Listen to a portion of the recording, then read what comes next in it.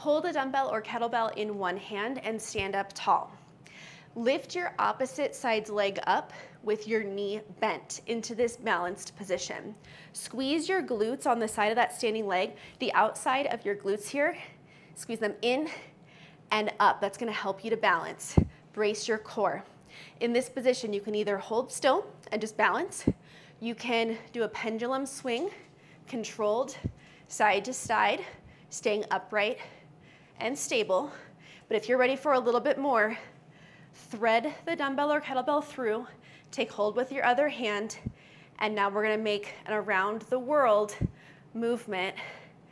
So it changes hands underneath your thigh and behind your back, maintaining this nice tall posture and balancing on one leg as you keep your core engaged.